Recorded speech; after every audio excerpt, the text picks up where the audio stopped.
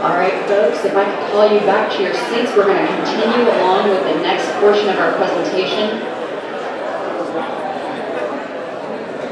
Just before the break, you may have heard me say, well, first of all, I'll have you know that a number of the groundwater professionals in this room have just mentioned that they're all going to need to go home and practice the word transmissivity over and over again to make sure that we don't have Freudian slips in our professions. Folks, if I could ask you to take these conversations outside, that'd be fantastic. If you remember right before the break, I mentioned to you that in looking at the schedule that you have in front of you, that there's kind of a curriculum there that was really well thought out. And if you think of a triangle, we started at the top and we're working towards a wider base there. And the reason why I'm putting that out there is that the MAG is a production of the DFC, which is this next presentation that we're going to have, which is a production of the GMA process, which is the presentation you'll have after lunch. And then that's all a result of the district activities, which are the presentations after that, right? So if you think about the decision-making process that leads to the groundwater availability models and the subsequent management decisions that are made from it, this curriculum that has been presented to you today is kind of a really nice linear kind of curriculum on how it is that all of those decisions get made, right? And so I encourage you to think about it that way as we move forward. So with that, I'd like to introduce our next speaker to you today. Larry French is the director of the Groundwater Division at the Texas Water Development Board. His staff are the ones that conduct basic research and monitoring of the characteristics and conditions of the state's aquifers. They're the ones that we submit our DFCs to and then kind of run it through the modeling and produce the MAG. And he's the one that I always turn to when I have questions about what does that really mean?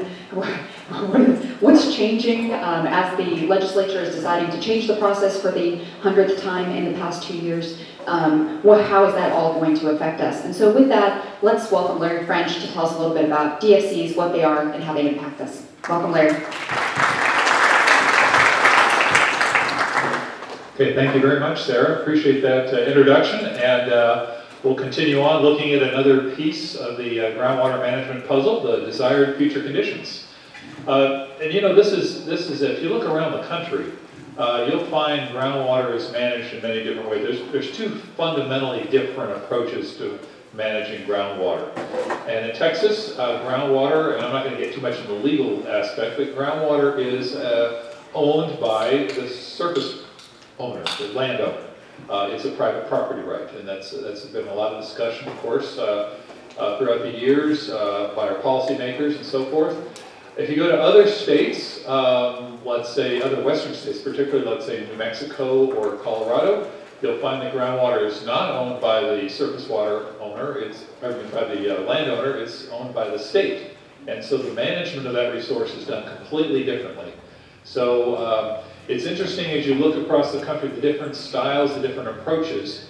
Texas, we're pretty unique, although other states where groundwater is also a private property right, such as California, they're also struggling or trying to figure out exactly how to do it. And we've been interested to see that some of these other states, like California, have actually been looking at us as a model. Now we're still ironing out details, and there's a lot of debate that goes on.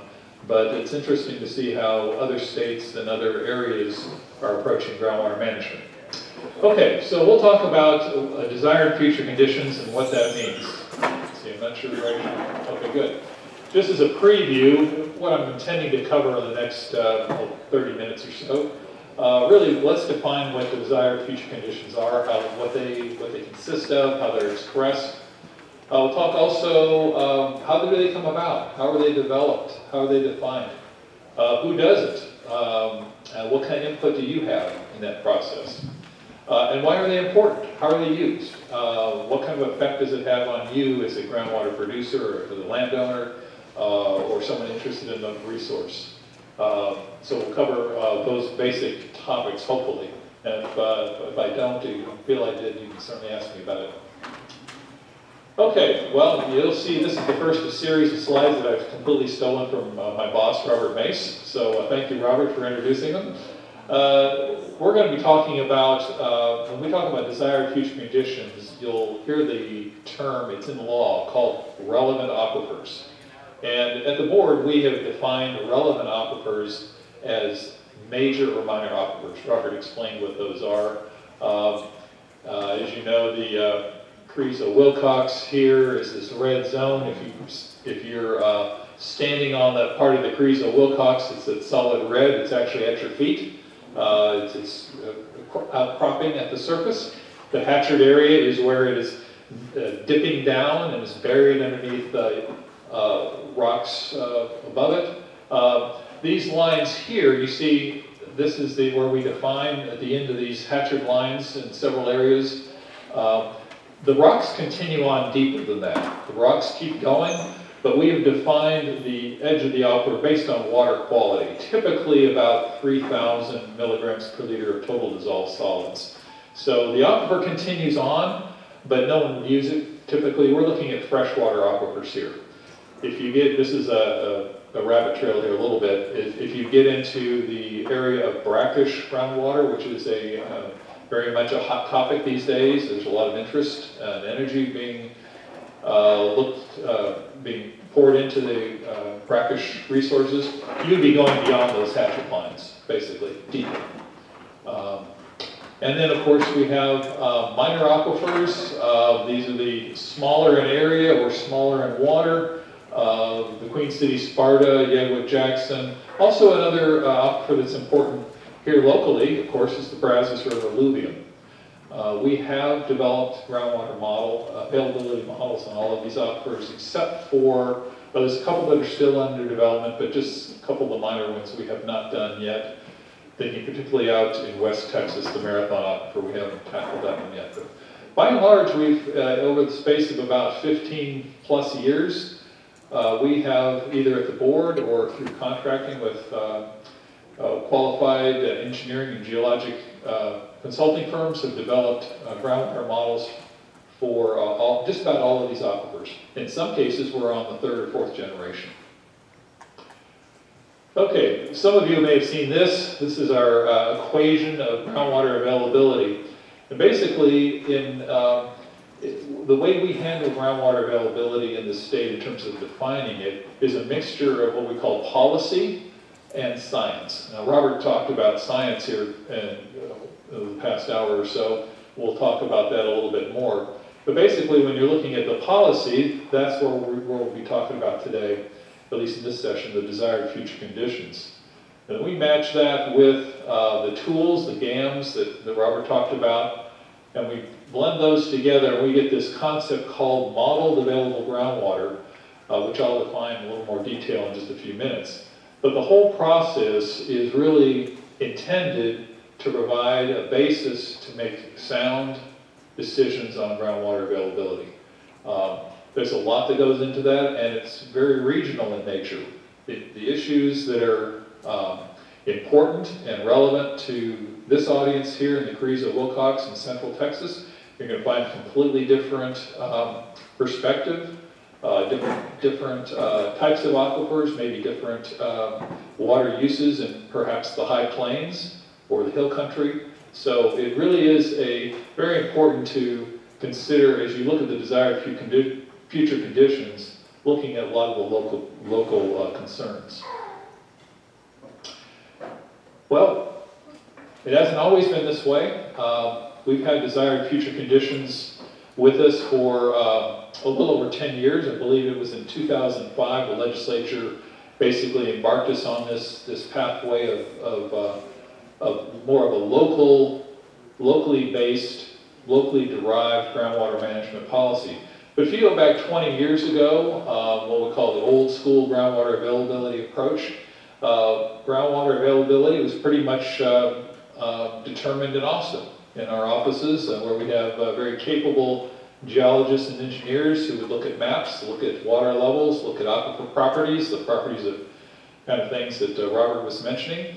And they'd develop maps, they'd outline zones that would be preferential for groundwater development based on the properties, but it was with very little, none to little input from local areas in terms of what their uses and needs were. And so these water availability approaches, certainly valid from a technical standpoint, but didn't have any real policy component in them.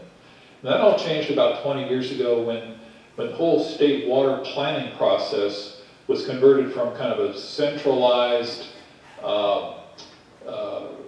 Austin-driven approach to more regional, local-driven approach.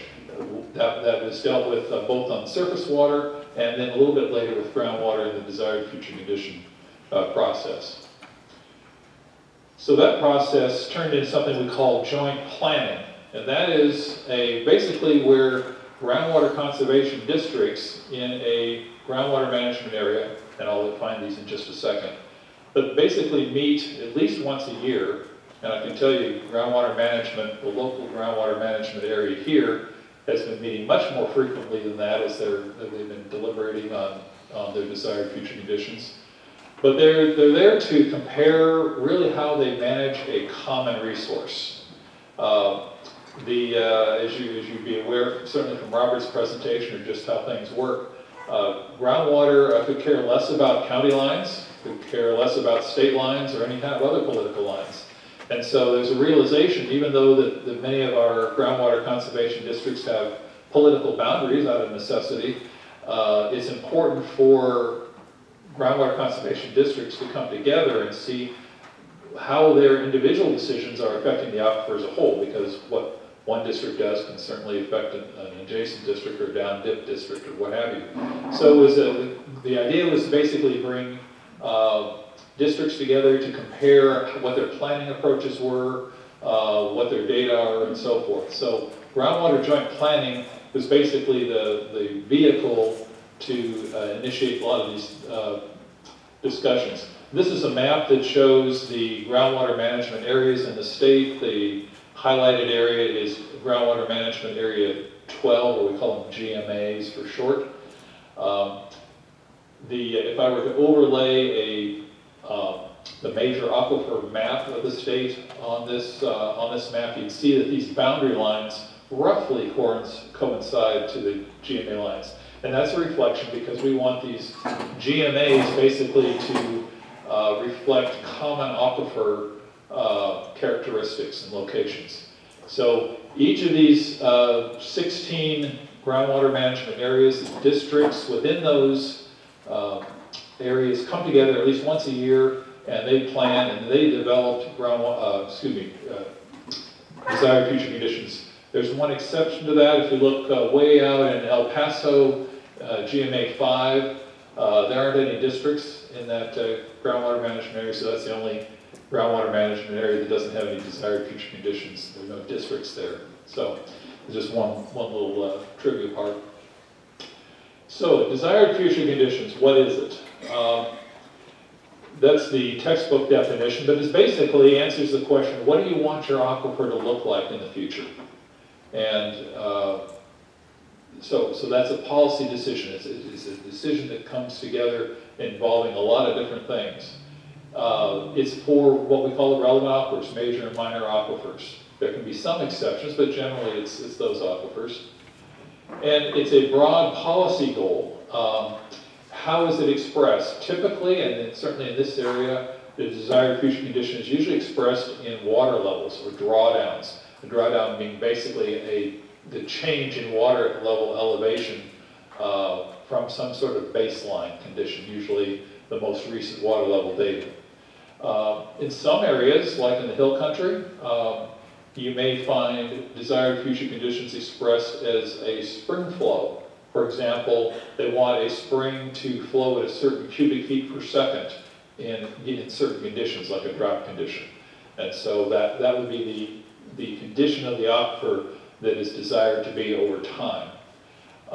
In some areas, like pretty much in the Ogallala, the storage volume has been a common way to express a desired future condition.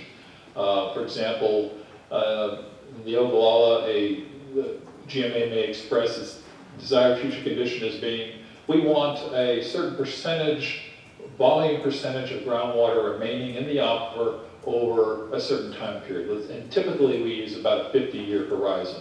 It's a long time, but it provides the basis for future planning. So there are different ways that can be expressed. I'd say drawdown is the most common in the state. It can certainly be possible to use water quality. As an example, you might want to maintain a certain water quality in an aquifer. We have seen in this last round of desired future conditions, a DFC expressed as subsidence. That being a certain area in the Houston area wanted to express their desired future conditions. We don't want to have more than a certain amount of land subsidence over a certain period of time. So, of course, that gets complicated, as you can imagine. How do you translate that into, how do you manage the resource to accomplish that goal? And these desired future conditions are dynamic. Once they're set, they're not set in stone. There's a mandatory, basically, and the legislature, I think every time they meet, they have they've changed the date just slightly for various things, and it was changed this past session, so that the next proposal for the desired future conditions will be due in, I believe it's May 2021, and then the final adoption, I'll go through this process in a minute, will be in January 2022. It's basically been a 5-year process. We have just completed or just completing the second of the 5-year cycle. So for most areas, there's just one exception.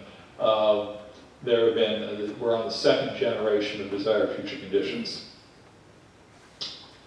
So here's a little bit about the process, and don't be too scared off by a chart like this. There are 3 main groups here that are involved with the process. First of all, in red, the district representatives in the groundwater management area. These are groundwater conservation districts by law. So who are these people? Most of these district representatives are the general managers of the districts. It can be a board member, sometimes a board president, maybe serve as in that role. They may exchange roles, but basically a district representative.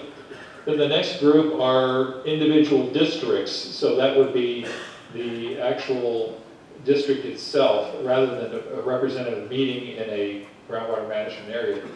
This goes back to the local district, including the board and the citizens within that district. And then the other player in this process would be us, the Water Development Board. So how does this work? Basically, up in the top left corner there, district representatives, as indicated in red, will meet, and they're going to review really what the conditions are, their aquifer conditions are in their areas. So that can be anything from looking at the latest monitoring data that have been gathered over time. They can be looking at, are there any updates to the groundwater availability models? Are there any changes in laws that affect things? So basically they're reviewing their conditions. And as they discuss those, and I'll go through some of the factors that they're required to look at, they'll eventually identify and then propose and vote to propose desired future conditions. These are like, you might consider them like draft desired future conditions. So once they vote on those, and the next time that will happen, the deadline for that will be in 2021, they then take those draft conditions, and then they go to the individual districts where people in the district will have an opportunity to look at those proposed desired future conditions. They'll be able to look at the basis for those conditions, and they'll be able to make comments, and they'll hear from, in a public setting, how those DFCs were developed. The district representatives will take those comments. If necessary, they'll make any revisions to the desired future conditions. And at this stage, they'll vote to adopt the desired future condition, which is kind of the final. Instead of the draft, it's basically the final. So those desired future conditions, which are expressed typically, let's say in GMA 12 here, they would be expressed as so many feet of drawdown in certain areas, in certain aquifers, or certain subdivisions of aquifers. They then prepare and produce a report that they give to the Water Development Board called an explanatory report, and that explains and basically lays out in a report format all the justification, all the rationale, all the background information that went into developing the desired future conditions.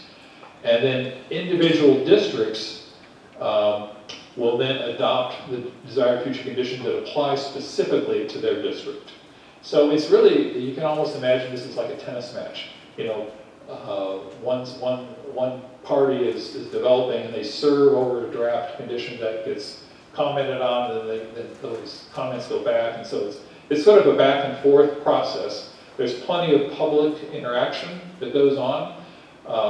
We've seen in the second cycle a lot more public interaction, I think, than maybe the first when it was a brand new program. So that's kind of the sausage making of this whole thing, is how the process is. So what are the factors? What are the factors? What are the conditions that are required to be evaluated by district representatives when they look at their aquifer? Well, they have to look at, and this is all in state law, they have to look at the uses and conditions of the aquifer. So, like Robert mentions, the basic physical properties of the aquifers are important. The water levels, the flow paths, the relationships of one aquifer to another would be part of that. The uses, who's using, how much usage, what kind of demand is there on the aquifer. They also are required to look at the state water plan, the document that basically puts together for the whole state the various strategies, the demands, the strategies, the needs for water. They have to consider these things as part of their development of the desired future conditions for their area. Hydrologic conditions, it's very similar to the uses and conditions. Environmental impacts, and that can be a wide-ranging set of things. In many cases, that may be what are the impacts of various potential desired future conditions on maybe a critical habitat related to maintaining spring flow. That may be an example of one, has been in some areas. And that gets into the question of groundwater and surface water relationships, which is a very important consideration. And like Robert has mentioned, I think it was mentioned earlier, the local model for this area is being revamped to improve the way the model deals with those kind of impacts. Land subsidence in certain areas. So if you go to the Houston area, that's a very important factor. Many parts of the state, not as much, but it's a factor that needs to be looked at. And then I just grouped these other ones here, kind of the more the policy-oriented factors that need to be looked at. The representatives must consider socioeconomic impacts of various desired future conditions. Private property rights impacts. The feasibility, can these DFCs be achieved? What are the factors that may impede the progress of achieving them? Are there factors outside the district? And of course, just in case you forget anything else that comes to mind. The last four there turn out to be, they're not so technical, they're not so data-driven. They're fairly challenging to I think all of the GMAs within the state approach these last four factors a little bit differently, but they're provide a lot of interesting discussion. I'll tell you that. Okay, and so then, if that wasn't enough, the district representatives are also required to do what we call the balancing act. And they need to look at their desired future conditions and balance, on one side, the highest practicable amount of groundwater production that can be achieved. But on the other side, they need to conserve, preserve, protect, prevent waste, control subsidence. So there's this balancing act. They have to do kind of both. They are not easily balanced. And so trying to find that balance between the two is certainly a challenge, but that is required to do. And they address that in their explanatory reports that we look at. There's another factor that I think Robert mentioned in terms of what the models can do, is this was a relatively recent, last couple of years actually, another factor that districts need to look at when they define the DFCs. And that's something called the total estimated recoverable storage. I put the definition up there. But basically, it deals with and this is a number that the Water Development Board has prepared and then provided to all of the GMAs. It just basically answers the question, how much water is there physically? How much water is in the bathtub, if you will? It does not address, we need to apply some caution to that. It doesn't address the economics of trying to get that water out. It doesn't address any kind of consequences that may be experienced as a result of pulling that water out. So, so if you pull all that water out and the land sinks, 50 feet, we don't address that. Or if you pull all that water out and basically salt water flows in to replace it, that's not something we address either. But so it basically just gives the decision makers an understanding how much water is there. And usually these numbers are huge. They're huge numbers because these are many of the aquifers, like the Carrizo Wilcox, is a thick, very productive, let's say the word transmissive aquifer. So those are big numbers. I really hesitated putting a table like this up, but these are the total estimated recoverable storage for all of the GMA 12. This column here, and it's by county, lists the numbers in acre feet. And if you add up all the storage numbers in the Carrizo Wilcox for those counties in GMA 12, you come up with a little over 1 billion acre feet. Well, that sounds pretty good, having all that water. But again, there's no judgment of these numbers, no policy judgment. It's just how much water is there.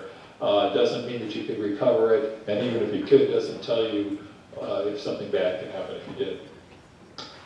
So now it leads us to really what the last part of that equation, dealing with the modeled available groundwater. This is the number that the Water Development Board calculates based on the desired future condition that has been debated and generated from the local areas, the groundwater management areas.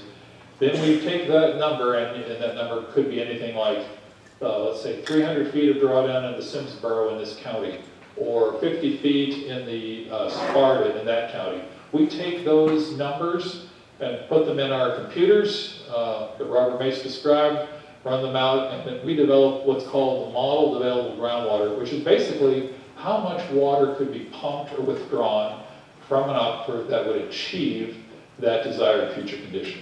So it's going to be a rate, basically, usually in acre feet per year, and it's going to be a number that's very much smaller than the numbers that people would have seen for storage.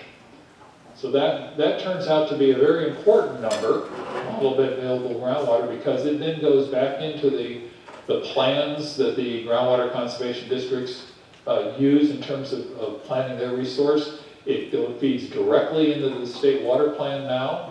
This has been a fairly recent development. So it becomes a significant number. It also, when it goes into the state water plan, it also becomes important in terms of those projects that may want to receive funding from the Water Development Board to get off the ground. So it becomes a fairly significant concept, all going back to the desired future condition. Okay, and this is from the first cycle. These numbers are a few years old. But if you look on the left side, if you added up all of the model available groundwater throughout the state and you looked at each decade, you would see that every year that model available groundwater goes down. And that's basically a function of, it's driven primarily by the declining storage volume in the Ogallala aquifer. As Robert mentioned, 40% of all the water in the state comes from that one aquifer, so it dominates the groundwater conditions. If you look at this pie chart, which shows all 16 GMAs, these two big, over half of the model available groundwater is from GMA 1 and 2. That's the High Plains, the Ogallala. So all those other little slivers, you're in here someplace. Let's see. Maybe this one here is GMA 12, I'm not sure. But you can see who dominates in terms of the overall model available groundwater in the state. So we talked about what model available groundwater is. Now, how does that apply to the districts? Now, the districts, in terms of their operations, they have kind of a, I won't say conflicting, but they have to do a lot of balancing acts themselves, because the law says to the extent possible, they can issue permits up to the point of the exempt and permitted groundwater production that would achieve the applicable desired future conditions. So that's like the MAG. But there's But wait, there's also some other factors that need to be applied there also, because really the districts are held in terms of their management of the resource to achieving a desired future condition. The MAG is a guide, basically. It's not an absolute because it's developed from the DFC, but it's a modeled number, okay? So they're really looking pretty much at groundwater production. So when the district is looking at managing their resource, they're looking at the modeled available groundwater. They're looking at what groundwater has been produced under various exemptions, how much water has been permitted. There's a big difference between what's permitted and what actually is produced. Many times the permitted numbers are typically much higher than what's actually produced. And then you're going to have fluctuations. If you look at groundwater usage data, you will see that because of yearly rainfall, different the conditions, when it rains a lot, people don't pump water so much. So there's a lot of production patterns that need to be considered. So it's a complex and involved process for districts to use to make their permitting and resource decisions. Model available groundwater is a part of that, but not the only part. Okay, I'm going to wrap up here just with a little local flavor. This is your area here in groundwater management area 12. There are 5 districts, and they're outlined here. This is a map of the Carrizo-Wilcox. Again, the bright red area is where the Carrizo-Wilcox crops out of the surface. You can actually stand on it. The hatchet area is where it dips below the ground. Now, if you look at this blue line, this cross section, you'd see something like this. You can see that actually the aquifer from the outcrop, as it dives down below ground, it's sloping, and it also tends to thicken as you get deeper. So it gets thicker, and also in the blue area shaded here is just kind of a cartoon approach of showing where probably the fresh water is. But it actually gets, we like to draw simple pictures like this, but if you saw the actual data like many of our modelers do, or the technical consultants that might be here, you would understand that the aquifer is much more complicated both in terms of its geometry and in terms of really its properties than what we portray in something simple like this. So this table compares the modeled available, or actually this is a table that shows the desired future conditions from the very first round of the very first cycle that was done in this most recent cycle.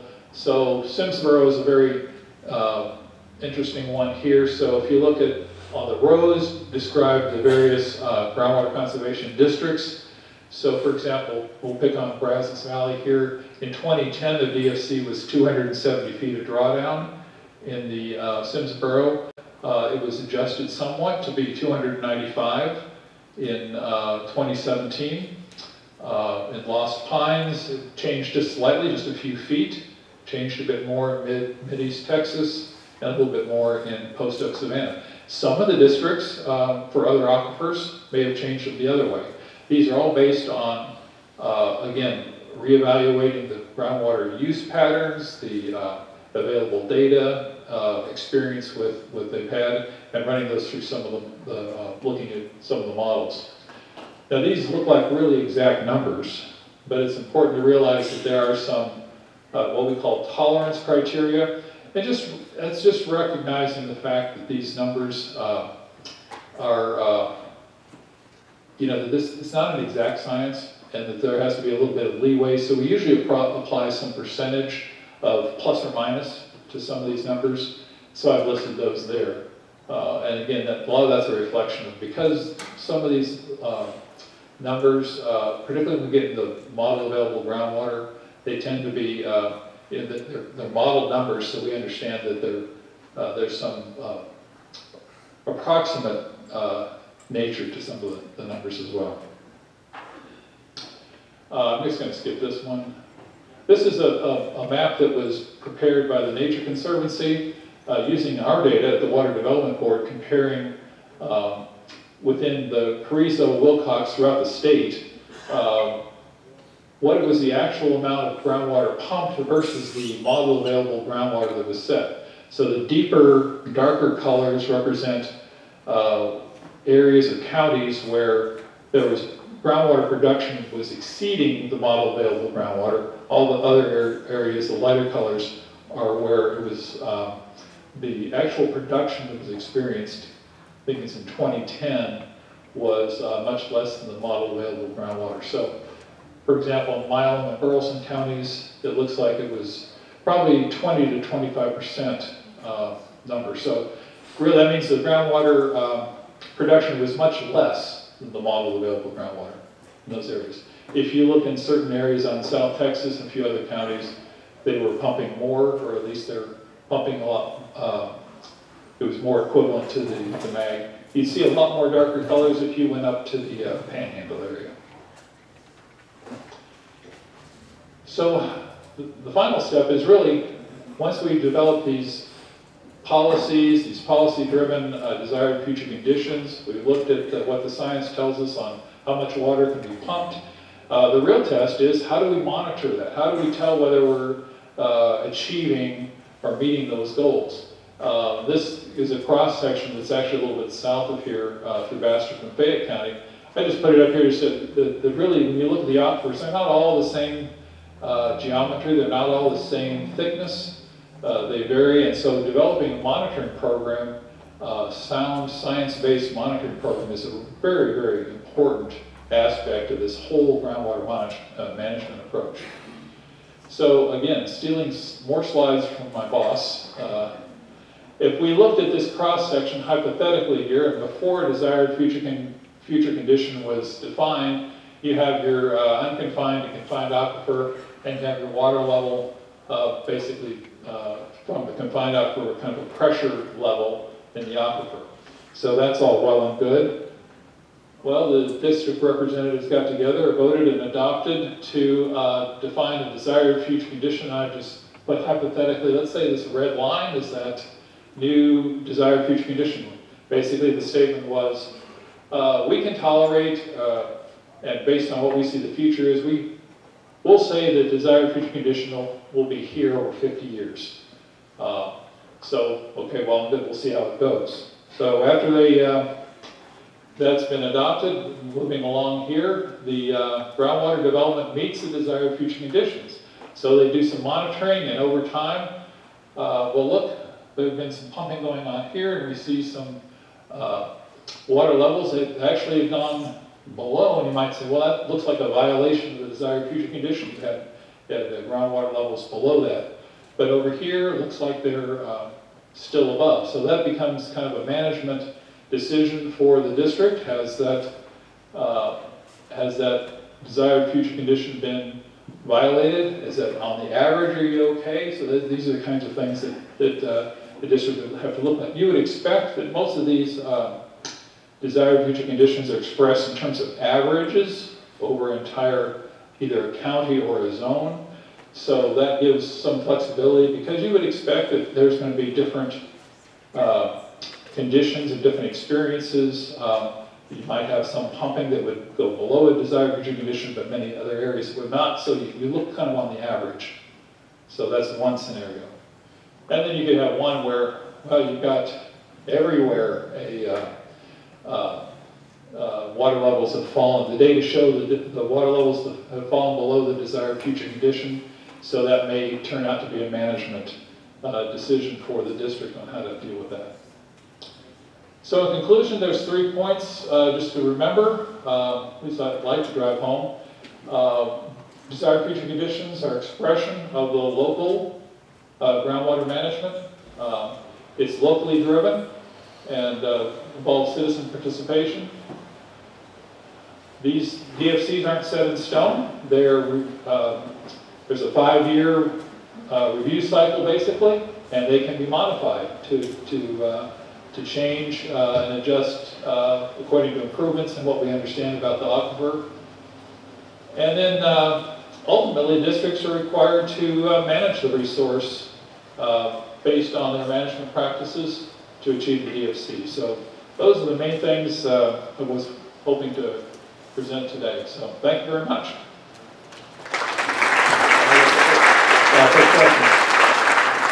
Yes, sir. Yes, Larry, right now, the producer of Wilcox Aquifer has a groundwater availability model of 55,000 acre-feet per year roughly. Blue Water 130 project is going to, right now, pumping about 5,000 acre-feet per year. Mr. Ridge, when it starts production in 2021, will be pumping 50,000 acre-feet per year. That right there will exceed the groundwater availability model. What happens then? Well, that becomes, yeah, so the scenario you're saying is what happens when there are various projects in an area and the permitted amounts, certainly. So it would be up to the groundwater district, and I'm going to, Gary, if you want to jump in here, but basically they'd be monitoring what the production is, the actual production, as opposed to the permitted actual production, and then they would look at how is the aquifer actually responding. Is it responding in a way that the model predicted? There probably is going to be some differences. And so they would be looking at their groundwater monitoring network and the data that are generated from that to see if the DFC is still holding up, or I mean, is the data still in compliance with that, or are there changes? And if so, then that would be up to the district to make any management decisions on that point. Is that clear? It might be worth mentioning in terms of the statutory requirement is to be consistent with the DFC, not right. with them. Right. The law does say, Sarah's a good reminder, the law states that the districts are really held to their performance standard is the DFC, not the model available groundwater. Model available groundwater, I think I mentioned, is one of the factors, excuse me, that's used in that, but the actual standard that the districts must adhere to is the desired future condition. So that would be the ultimate test. Yes? If you could maybe flip back to where you have the chart of all of the DFCs for the GMA, the districts in our GMA. I was trying to look at it, making sure I wasn't reading too quick. If I'm reading this correctly, I'd like, first of all, am I reading correctly? Could you comment on this? What it looks like Post Oak has the greatest drawdown DFC for certainly the Simsboro, not just the Carrizo, looks like they just jumped ahead of us on the Carrizo. But we're seeing, you also see very huge differences between what we're doing. So first of all, am I correct that Post Oak has the greatest drawdown DFC for Simsboro? And could you comment about just the issues we face and what can be done about the fact that we have such different standards? And I know this is a problem with groundwater law, but... Yeah, there's certainly, as you see from a table like this, there's quite a lot of variation between districts in the same aquifer. The aquifer across the area is going to change in characteristics and thickness, in quality and so forth.